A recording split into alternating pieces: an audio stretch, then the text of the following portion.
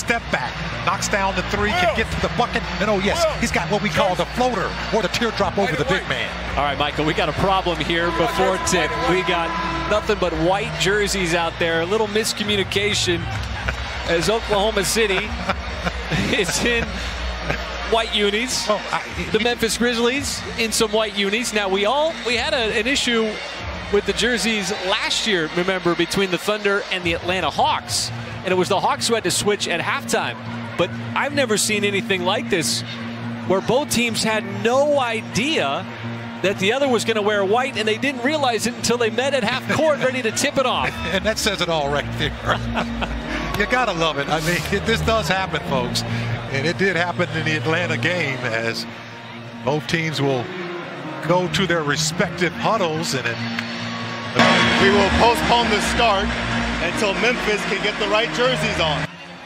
All right, so now we know who the culprit is. Got to get the right jerseys on. Go back to the dressing room. That's a new one.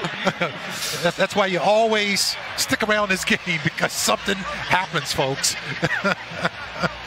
And obviously, you know, the Grizzlies will have to go in the back and change their jerseys to a darker color, as everyone is kind of...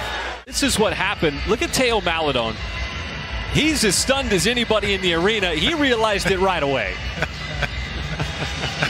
He says, that's not going to work. That's actually pretty good.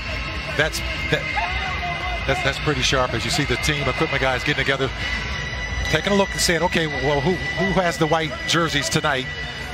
And we just confirmed moments ago via the official word. Now, we've got to give our guy Wilson Taylor some credit, because the Thunder had it right.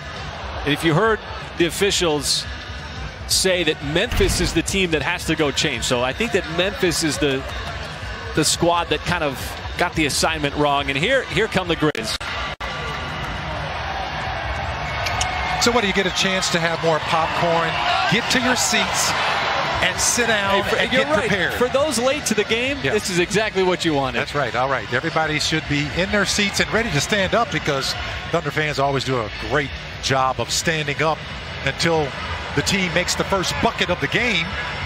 How about Teo coming out, too? This is his first start of the season. He didn't miss a beat. Well, he caught that. And you see the young, talented player, Ja Morant. You talked about him. He generates the most points on drives to the bucket at almost 16 a game. Certainly in the MVP conversation, as he has this Memphis Grizzlies team with the second best record in the association, and currently second place in the West behind the Phoenix Suns, as we are ready for tip-off. Slight delay, but basketball to be played. 5 minutes.